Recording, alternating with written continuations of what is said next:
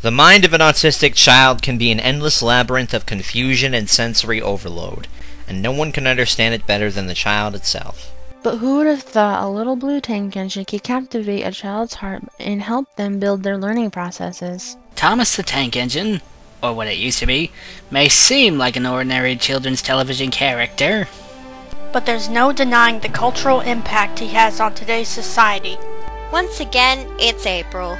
And April, among other than One Day of Foolery, is Autism Awareness Month. Most of you probably already know what autism is, especially if you are a parent with a child watching this or you know someone who has autism.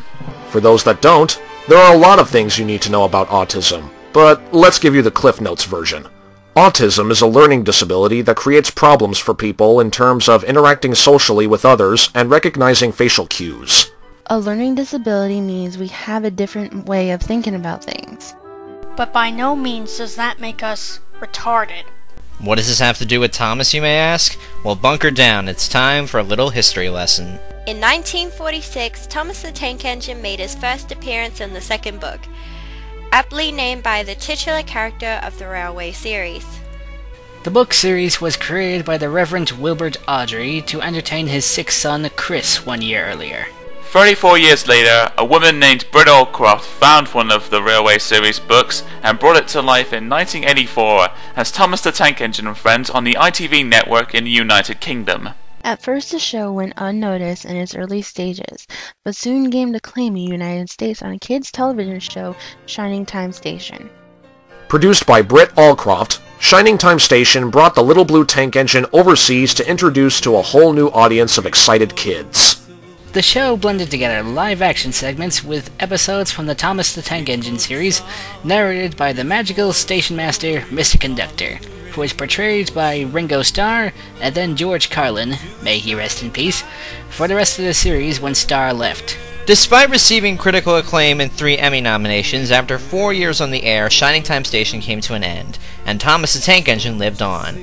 The series kept trundling on despite their flop at the box office with Thomas and the Magic Railroad. In 2009, Thomas took a radical new approach by dumping the live-action models in favour of CGI with a full voice cast. This was met with backlash from parents who disagreed with the new format, and despite the newer forced educational route, the parents chose to look at the CGI Thomas as an entirely new project. Autistic children struggle with reading facial expressions, but with the classic Model Thomas series, they are given a single face with an easy-to-understand emotion. Spawning over 16 seasons, several specials, and a feature-length motion picture, the series has been found to help the learning process in autistic children. But hey, don't take our word for it. Back in 2001, a survey by the National Autistic Society said that 57% of children on the autism spectrum preferred Thomas over any other children's character. And now, in 2012, what used to be 1 in 10,000 kids having autism or Asperger's syndrome has soared to 1 in 88 kids. Meaning out of 88 children born, 1 out of the 88 will either have autism or Asperger's syndrome. What can you do to help? Help spread the word in your own community. Or visit www.autismspeaks.org for more information. Thomas has been helping kids with autism worldwide for nearly 70 years. And as long as he's around, children on the autism spectrum will always be able to look up to him.